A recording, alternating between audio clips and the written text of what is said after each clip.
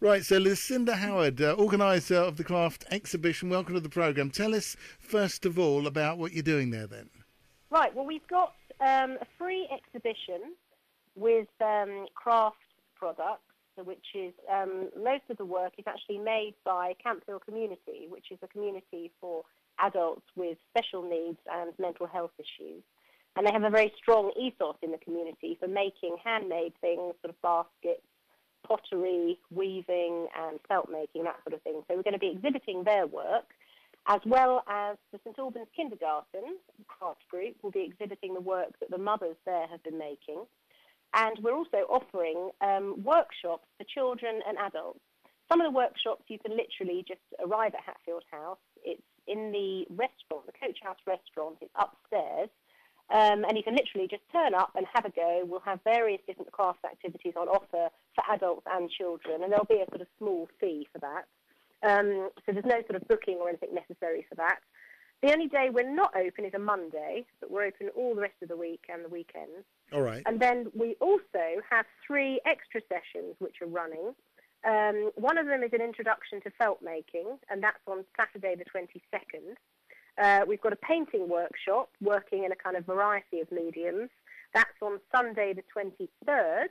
And then we've got a felt jewellery making session, which is happening on Saturday the 29th.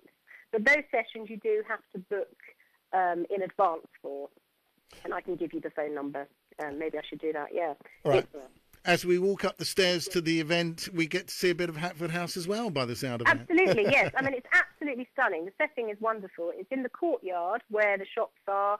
You can pay a small fee and go and spend the day looking around the grounds. So, it can sort of involve a sort of, quite a nice day out, actually, yeah. All right, so if we were coming along without expecting to pay particularly, we could get to see the grounds of Hatfield House and presumably come into your exhibition. And if we were involved with the workshops, we pay a little fee for that. A small fee, yes. Yeah. You can come along, have a coffee, great, and come and do some crafts. And yes, whatever age. Hatfield House itself is open for visitors separately, is it? If you wanted to combine it with that. Yes, you I can think kind of combine. They charge for that, don't well. they, I believe? They do charge for that, yes. But there's also, if you're coming with children, there's the farm and a lovely playground, which again is a very small fee.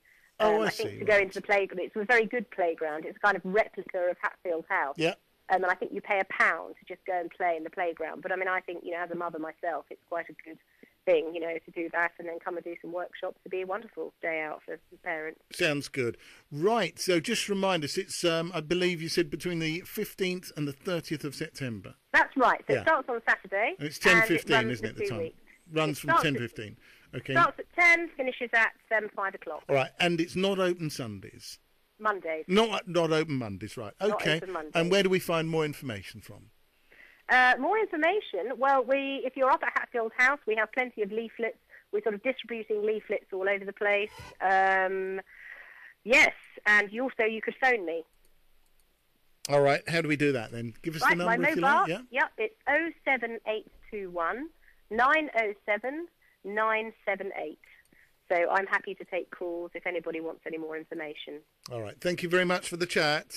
Thank you. All right, cheers now. Bye-bye. Bye-bye.